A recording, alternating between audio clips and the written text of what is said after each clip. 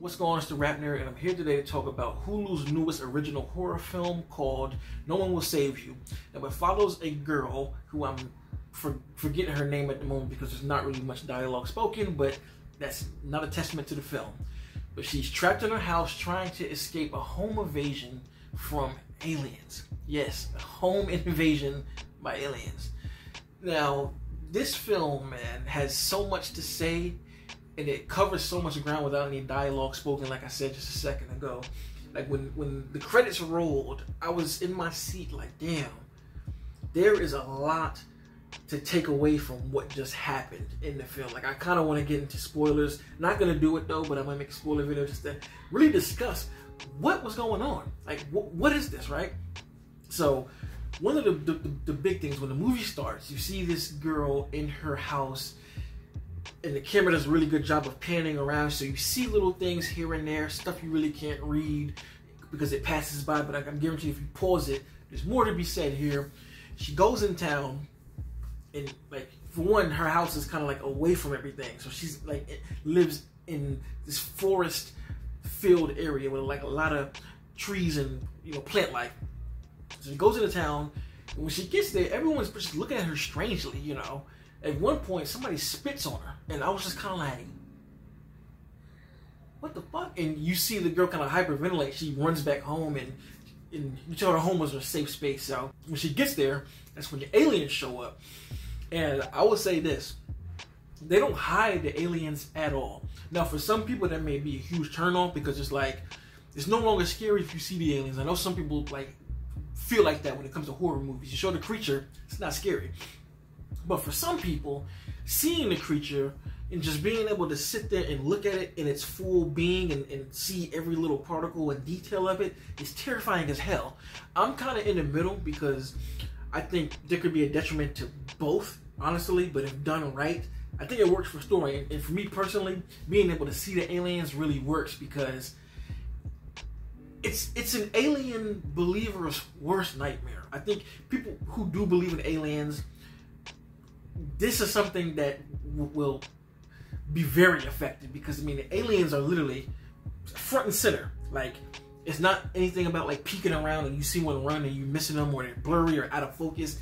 They are right here. And what makes it even better is there are like different types of aliens in here. It's almost like they're of the same species, but they're like different versions of the aliens. And there are some designs in here that made me, yeah, it creeped me out. I was like, ugh. Like, there's one that's got like, I'm not gonna say it, but if you've seen the movie, you know what I'm talking about. There's one specifically that was just doing shit with his arms, and I was just like, ugh, that's making my skin crawl.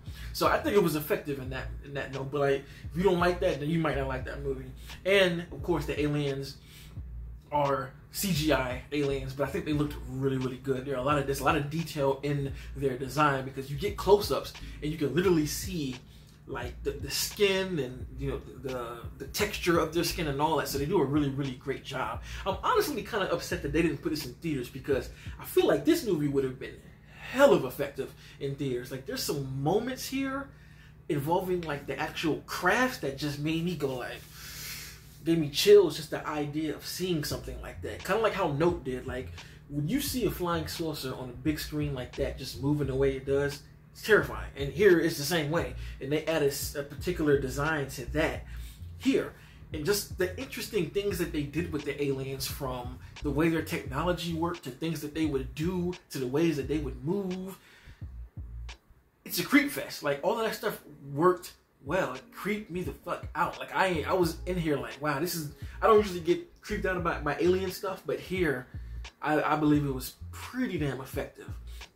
But with all that in a nutshell, right, we get all the alien stuff and these different things that happen, there's a point where we start to learn more about, you know, this woman's backstory, and we learn it through like images. Like, nothing is even said. We don't know, you know, how it got to this or anything, but we see the flashbacks and why what, like I said earlier, happened, and it almost makes you go like, okay, so if that happened, how is she able to be here, period?